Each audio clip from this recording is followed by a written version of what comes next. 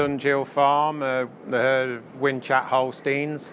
We've been here, I've been here all my life. I was born here, and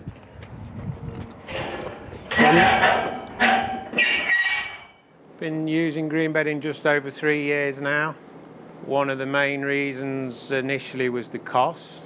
We have separated, we had been separating for about 20 years, and the separator had come to the end of its life. So we got all the infrastructure anyway, and it just made sense to have a green bedding machine, and it paid for itself in the first year.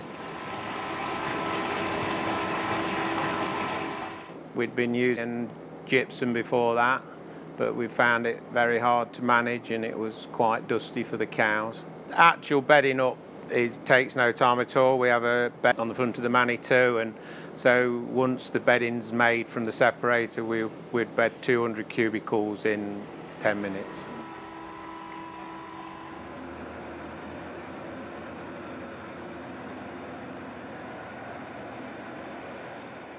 We bed up in the winter every day because the cows are in all the time. In the summer, the cows are in all night and out all day, so we tend to bed every other day in the summer. It's very kind. It's a lovely material. It's very soft and fibrous. And the bedding is really kind to the cows. It's very fibrous, and once it's been in, it's very dry, and you get more lying down time for the cows.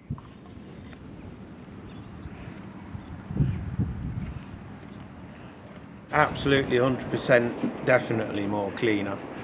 Everybody that comes, we have quite a few people come and look at them, and everybody comments on how clean they are. And a lot less hock abrasions. Cell counts run around the 100 mark, but to be fair, we were pretty good with cell counts anyway, so I wouldn't say they've lowered or increased. I think it's more the way you manage the bedding than probably the bedding itself.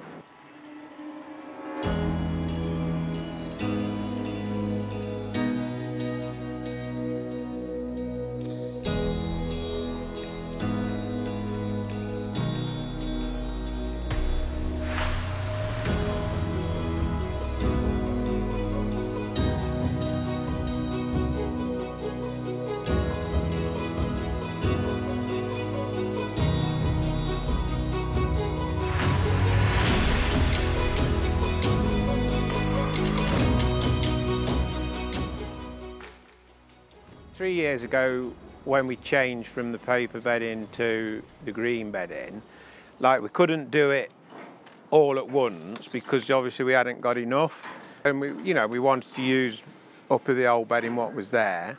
So what we did a whole row at a time, and then went in there with the green bedding. And when we got to the last row, I went out after milking in the morning, and there was the cows lying down everywhere, but there wasn't one cow laying on the last bit of paper bedding, not one. So that told me a lot.